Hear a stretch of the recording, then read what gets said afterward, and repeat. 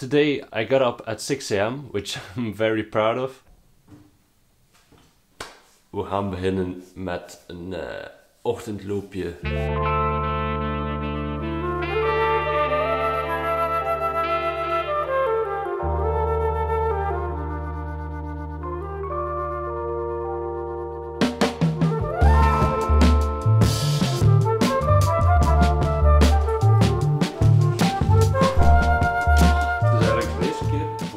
Om zoiets te doen. Dus ten eerste ben ik wel al getraind om iets vroeger op te staan. Maar ik betrap mezelf op om telkens weer op de snoesknop te duwen. En dan stel ik mijzelf ook elke keer teleur. Ik kijk heel graag naar YouTube en ik kijk heel graag naar vlogs van mensen die niet succesvol zijn. En elke keer denk ik van, goh, kan dat ook. Dus dat was de eerste stap vandaag. Vroeg opstaan, meteen gaan lopen en mezelf te filmen. Ik denk dat dat wel de grootste drempel is voor mij. Als ik nog redelijk oncomfortabel voor de camera sta, wil ik dat ten eerste uit de weg gaan.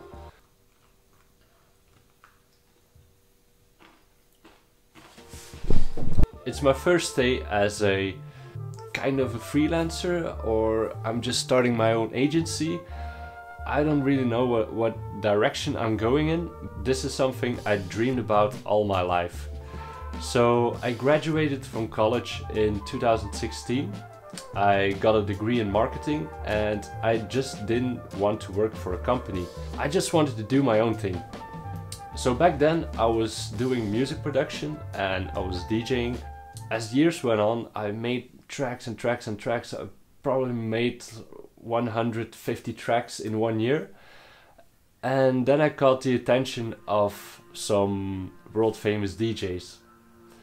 I got releases at one of the biggest labels out there, and eventually I got the opportunity to play at clubs in Barcelona, Amsterdam, France.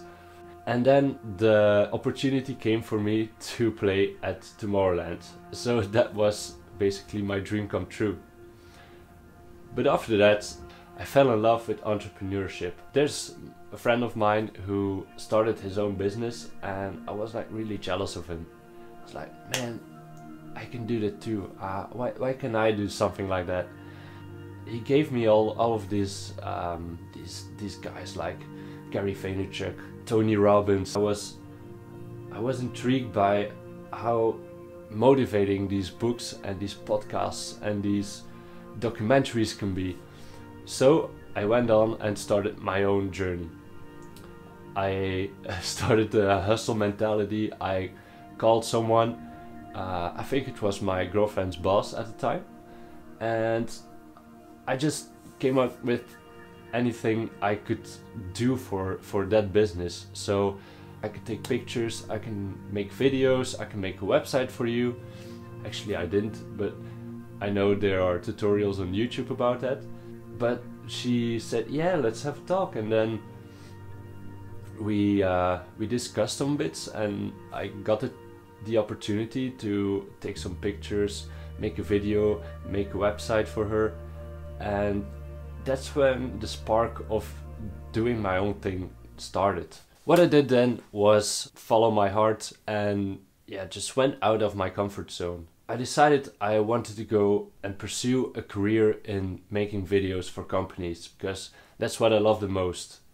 Editing videos is like making music. It looks a bit the same. It's like puzzling different bits and pieces together and you have to fit it to the music. It kind of give myself the feeling of when I started making music. Without any plans, I just quit my job at the company I was working full time, and I took a part-time job at a local sports store called Decathlon. This was a really good environment for me because I could grow my skills as a videographer, as an entrepreneur, honing new contacts with business developers, and I was in a really good position, really comfortable position.